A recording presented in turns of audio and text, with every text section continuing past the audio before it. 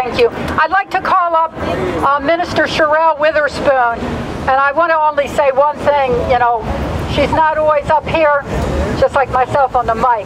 But actually, people should know this, because I can now say the statute of limitations have passed. But it was Sister Sherelle that led the shutdown of '83, the effective shutdown where we shut it down for literally 4 hours. In fact, it's all in the news media.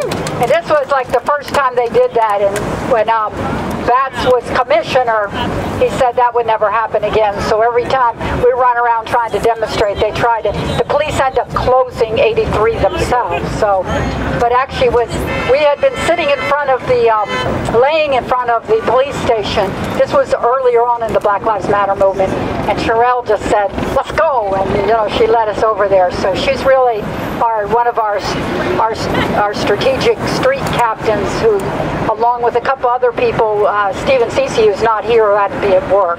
So I want to call her up. I also want to let people know we won't go on and on the mic. We will have an open mic part. There are two brothers, one who is with FIST Youth, and the other person, even though I'm sure that you want to hear from him, is Cody, who was out at Standing Rock. He got back, he went on a trip with Monica Moorhead and Lamont Lilly. So anyhow, Sherelle. It is our duty to fight for our freedom. It is our duty to fight for our freedom. It is our duty to win. It is our duty to win. We must love each other and support one another. We must love each other and support one another. We have nothing to lose but our change. We have nothing to lose but our change. I just want to say it's an honor to be part of the movement. I joined the movement 3 years ago. I was afraid at one point because we was coming against the police and against police brutality, but it was an itching in my spirit who told me that fighting for injustice that happened to my community is the right thing to do. So as soon as I walked across the stage with my accounting degree from Coppin State University, I joined arms with the comrades here in Baltimore City. I had two nephews at the time who were young, and the only thing I could imagine is for one of them to be assassinated by the police who's supposed to protect and serve. And as I keep coming out of here, I realized that the police is only trying to protect and serve these buildings, and not the people that live here in Baltimore. That's right. I have been to Alabama, and I have walked across the Eddie Pettis Bridge, and I've seen the spirit of my ancestors being tossed over that bridge for fighting for justice and for fighting for our right to vote as human beings here in the United States of America. It is heart-wrenching to keep turning on my television and hear about the mass assassination of colored people just because we are born a certain color. But what I've realized is not that our color that they're afraid of, it's the spirit that we have inside of each and every last one of us. That if we come together, as Malcolm say, we are stronger together than when we are divided. The system has set up all different type of divisive situations to come against black and white, but Dr. King said, just because you're not my skin, don't make you my kin.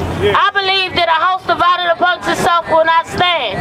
So even though your skin might be a little lighter than mine, our minds are focused on the right thing, and that's to fight the injustices that happen across the United States of America. I've been down to Alabama again. I did a freedom ride with Reverend Barber, and I saw him do the More Mondays, and that's why I came back here in Baltimore and I helped Miss Tawanda come up with the idea for West Wednesday. And I just want to say she has been doing an awesome job with her commitment and persistence to be out here advocating for the injustice that happened to her brother Tyrone. We have to not get tired in fighting. The race is not given to the swift or the strong, but those who endure it to the end. We are on the right side of justice. We are history makers and change agents for our community. And I just want to say, keep up the fight.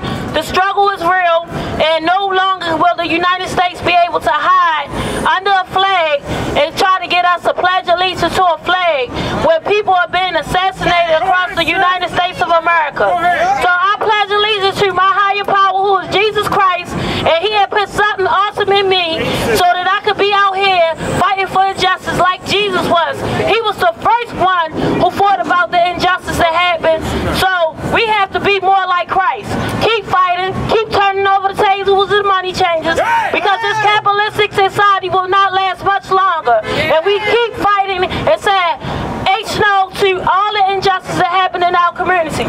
So I just want to say, we are stronger together than we are alone. And this is what democracy looks like. Y'all keep holding up the bloodstained banner for Jesus Christ and for whoever you serve, and know that you're on the right side of history. That's right.